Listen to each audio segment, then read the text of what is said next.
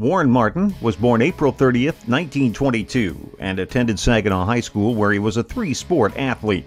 Warren was signed by the Chicago White Sox in 1941 after his junior year of high school, and he headed to Pasadena, California for spring training with the White Sox, but pitched for Saginaw that season. Martin finished high school that year after promising his mother he would graduate.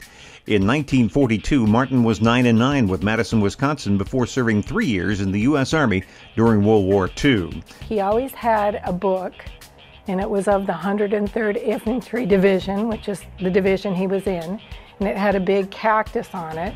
That was the nickname of his division, and I always saw it there, but never paid a lot of attention to it. But then he did begin speaking of it, and he started corresponding with some of his fellow veterans, and he did actually go to one reunion.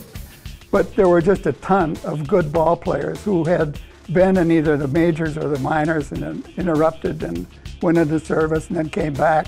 So the young kids that were coming up had a tough time trying to make it because they had good seasoned ball players who were playing at that time, and Warren was one of them. And I would say for Warren, if he hadn't service hadn't interrupted his career, he'd have made the bigs.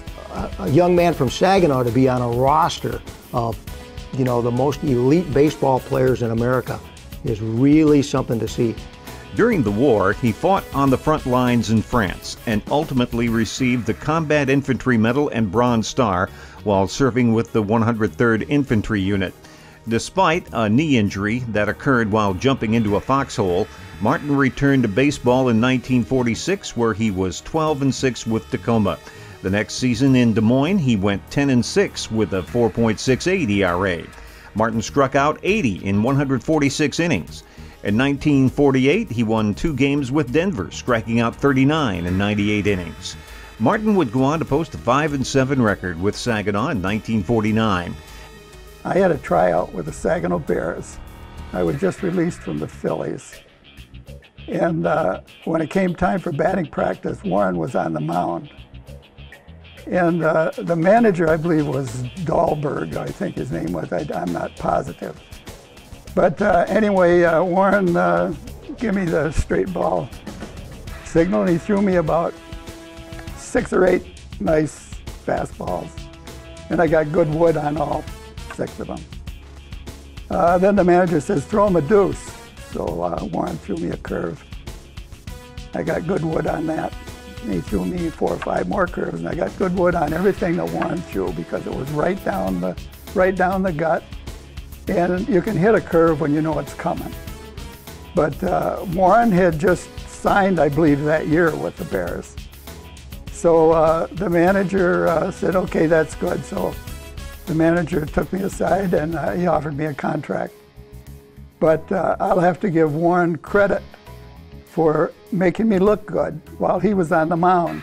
Still with the Saginaw Bears in 1950, Martin was 10-14 with a 4.32 ERA with 83 strikeouts and 109 walks in 199 innings.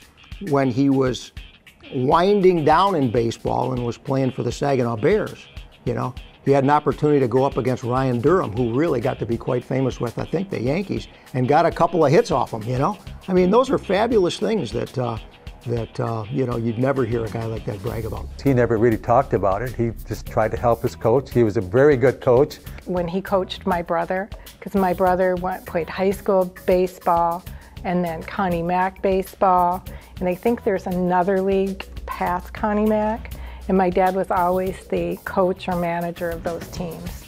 So that's how I heard a lot of stories. He knew how to handle the players, and he was fun to be around during that time of period.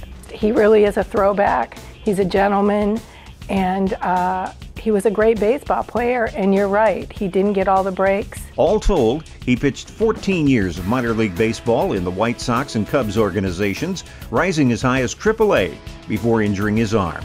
Martin had a career record of 110-99. Warren played Major League Baseball at a time when really the elite of baseball played Major League Baseball. It was good. That generation of folks that got out of school, got involved in the Second World War, helped us win our freedom for a lifetime, and came back to raise families as really good fathers.